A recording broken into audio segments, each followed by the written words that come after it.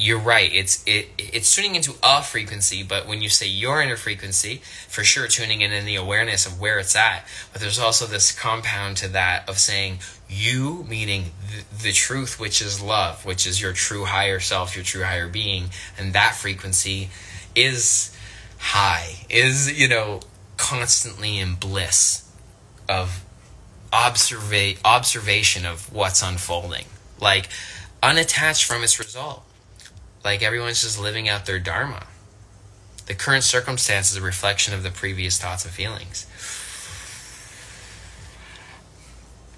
I'd say if someone was like, hey, I want to learn about discipline stoners, if I had to choose one, you know, frame to like show them, it would be like this right now. It'd be great. Appreciate you. Y'all know what's good. Let me get some water, and then we'll go back over to the computer, and then I'll show you guys a new kind of thing I'm working on. It's cute valve. Here's the other thing. Since I've smoked more weed, I entirely remember to drink more water, because you have to. I drink so much water. You must. Right? If you smoke this much, you have to. Oh my god, I have jalapenos and cheese. I'm gonna make stuffed jalapenos. Yes, yes, yes, yes. Jalapenos? How many? For $3. 1, 2, 3, 4, 5, 6, 7, 8. 8 beautiful jalapenos for $3. Holla at your boy. If you find the vibe inside of yourself, you find it in others, and together can evolve to that higher level. The resonating frequency, compounding power. You're absolutely correct. Your reflection in others does exponentially grow. If you guys find it together, you exponentially grow. If you both reflect that, it's like vibration in a room, for sure. Why does it look like I'm jerking off 2 female camels?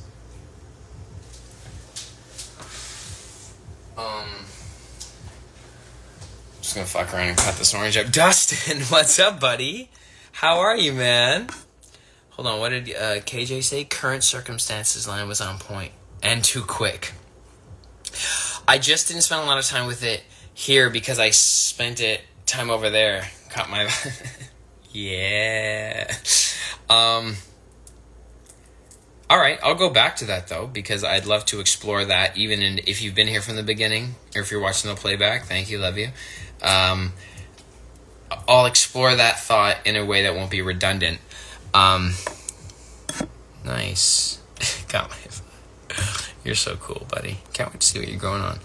Okay, current circumstances. So, when you are in a situation or in a circumstance that you, it doesn't matter if you perceive it good or bad, it's always your momentum of previous thoughts and feelings, mostly feelings, but thoughts lead to the feelings. So thoughts are the thing to focus, to find what the ego identity, the result watcher, wants.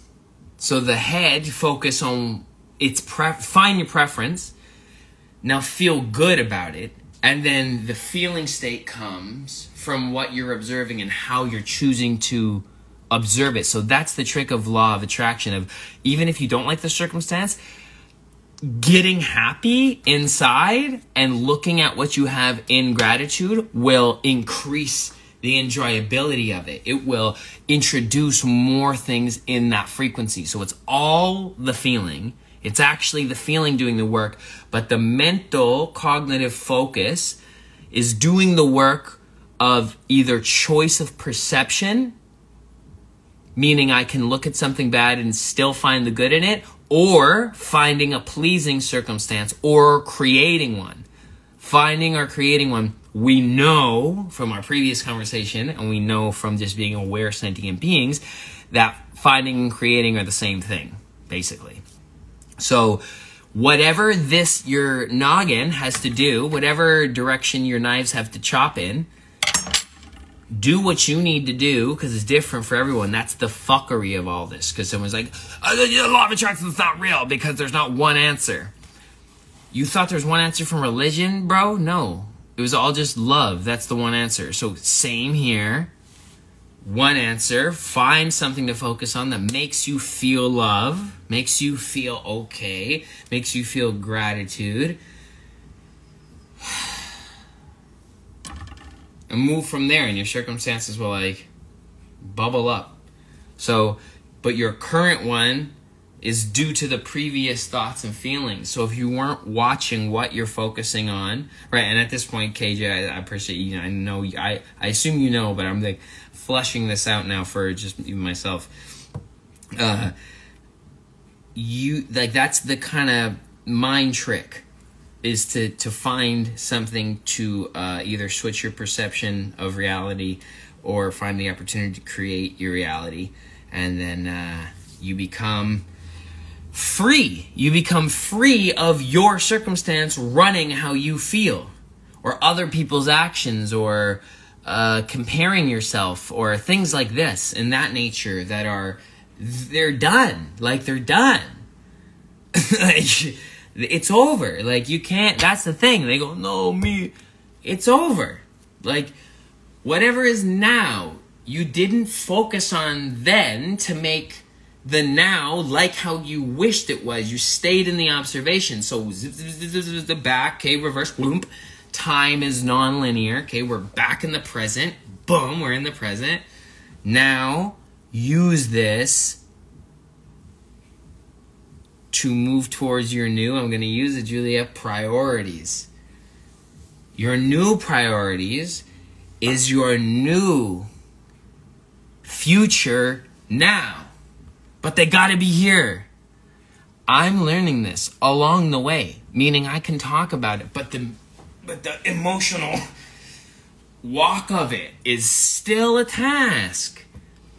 You're talking to someone who, if there was a beef, I'm like, where? That's like immediately. And then whatever I had going on here was then on another timeline. And then I've only had this beautiful all this since I've been kind of like limiting that impulse and like, nope.